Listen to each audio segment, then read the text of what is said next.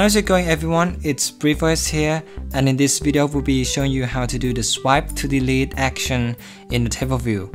And I'll start from TableView So at the end your app will look like this. You will have TableView and you can swipe each cell and then you can delete it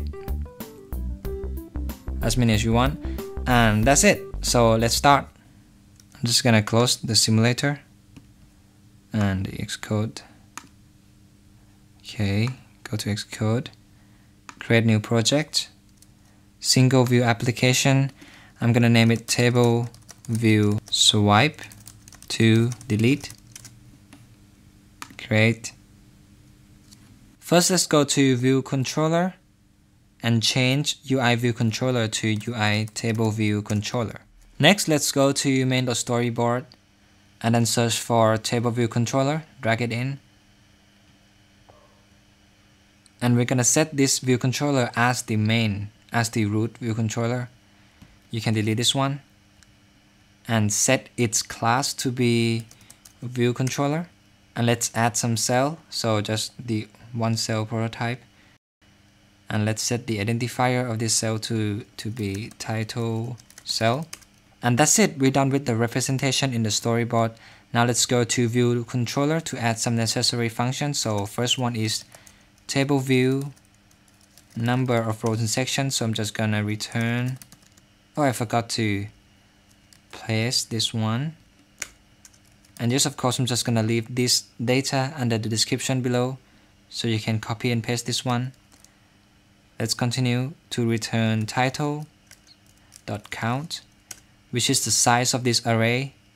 And next function is table view cell for row at. Let's create a cell that we're gonna dequeue from table view.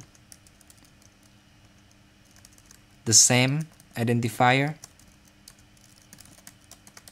index path, cell.text label.text equal to title arrays at index path dot item, and then we're gonna return back the cell, and that's it. Let's run it first.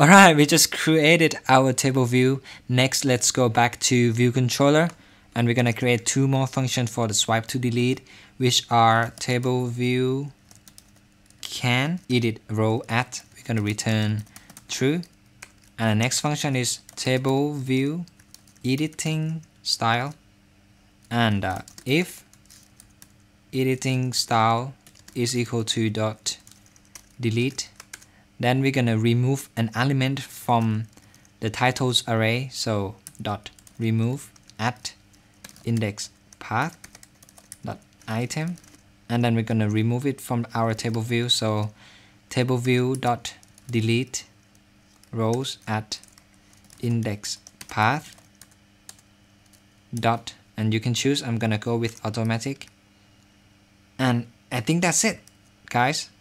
Stop the last one. Alright, let's see. Here we go. You can delete all of them if you want. Alright, we're done here, guys. Thanks so much for watching to the end of the video, and if you find this helpful, please leave a like or subscribe so you don't miss out anything. And if you want to know how to do the swipe to delete action with the XIB prototype cell, so you can click right here. Everybody, let's high five and see you guys in the next one.